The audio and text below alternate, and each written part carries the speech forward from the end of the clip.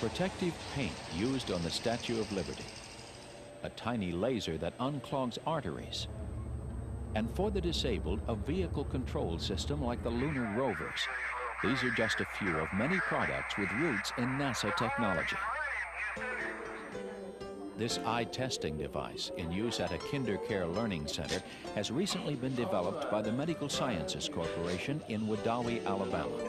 Called the Ocular Screening System, it is based on technology used by NASA's Marshall Space Flight Center in Huntsville, Alabama, to analyze pictures, like this one of the sun, taken during Skylab missions in the early 1970s.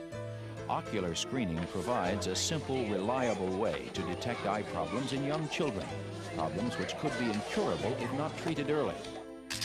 The pictures produced by the system look like this. A totally red eye is healthy. White crescents or other variations indicate problems. 8 to 10% of the children tested so far have been found to have serious eye diseases or abnormalities, according to KinderCare educational specialist Jenny Folsom. With young children, it's virtually impossible to be able to tell you that something is wrong. But this technique is so innovative in that even our infants can focus at the camera and the photograph will display any defects that are apparent there with no response from the child required. And how do the kids feel about the testing? It's just like you're having your picture taken. NASA technology is making an impact in another area as well. More accurately, it's absorbing impact in a new line of running shoes.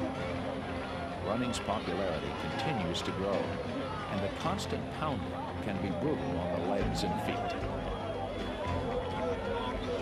To help soften the blow, the Kangaroo Shoe Company, headquartered in St. Louis, Missouri, has developed a running shoe that incorporates a NASA material like one used in moonwalking astronauts' boots.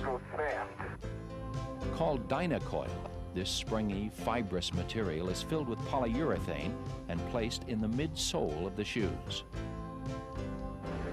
Dr. Joseph Hamill, assistant professor and director of biomechanics at the University of Massachusetts, Amherst, specializes in testing running shoes. According to Dr. Hamill, Dynacoil not only absorbs shock very well, it also helps control side-to-side movement. The high-speed video system he uses in his labs helps illustrate this point. When we run, our feet don't just hit the ground and bounce straight back up. They hit, roll over from outside to in, then come back up again.